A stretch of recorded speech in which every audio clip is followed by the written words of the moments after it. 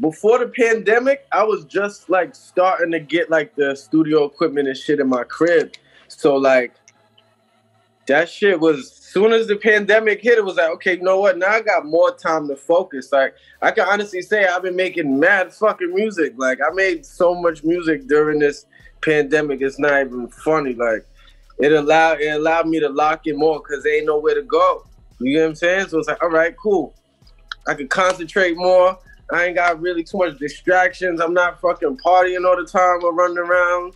You know what I'm saying? So I have more time to focus. So it's really a blessing in disguise. You know what I'm saying? I feel like if you're an artist and you didn't take advantage of this time, it's like, what are you doing it for, man? Like, this is like the perfect time. Because, you know, when you make music or do art, a phrase that people always say is, you know, lock in. It's like now you officially locked in. Like, you know what I mean? What you got? It's the time to show and prove, you know what I'm saying? So I use it to my advantage. I feel like it also allowed people to be a bit more creative with their, like, output. You know what I'm saying? Because before it's like, okay, we probably just, you know what I mean? You just thought of a new way to do this shit. Before it was like, probably just come to the studio, record, do the interview. Now it's like, you know what? We got to do this Zoom. We got to do it like this. We got to do it like that. Really, art, getting back on, like, being more into art, getting back into being, like, more back into, like, designing. I would say it's, like, because before I was really, like, rapping, I used to draw and shit. I used to, like, really like to draw. I used to like to design stuff, like clothes and, you know what I mean? So I really got more into that.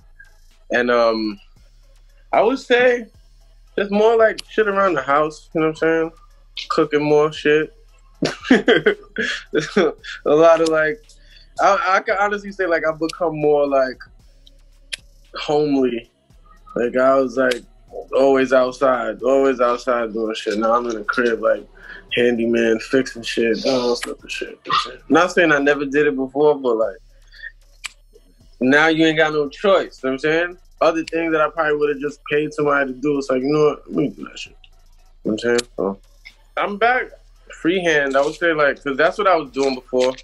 I used to do graphic design too on the computer and shit, but I fell off of that. I gotta take another crash course in that. So it's really just more freehand stuff I've been doing.